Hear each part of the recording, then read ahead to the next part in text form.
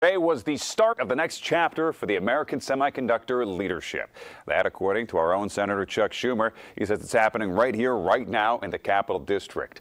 Our Dan Levy joins us here in the studio to talk about what it's all about and how it's going to impact all of us. Dan. Steve, good afternoon. This is extremely exciting news. Today, Nanotech marked a major milestone, establishing itself as the new global epicenter for advanced chip research and manufacturing.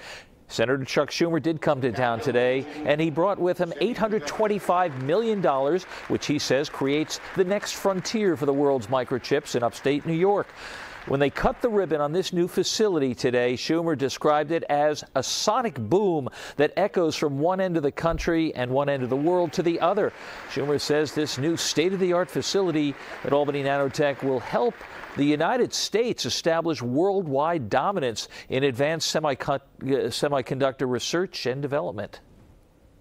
A facility like this has never been done before.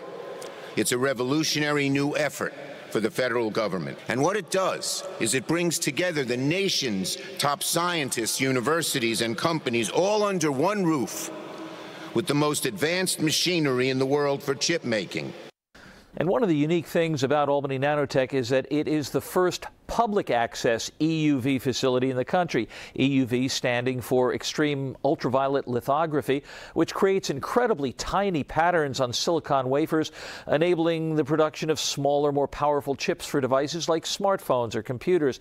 Yes, the AI revolution is underway, and the capital region is at the forefront, Steve. Yeah, it's crazy stuff to look at because it's literally smaller than what the human eye can even see. Right. You got to have like super microscope to go in there. But it sets the future of what all our stuff's using these days. Absolutely remarkable. Who'd ever thought, right, years ago that this was the type of stuff we'd be talking about? I mean, you guys use a lot of those chips in just your forecasting materials. It's all about the power, Steve. That's right. We have the best equipment. We've got the first warning weather lab. A lot of that stuff. The technology is booming here, and it's great to see that a lot of that's going to be local. Oh yeah.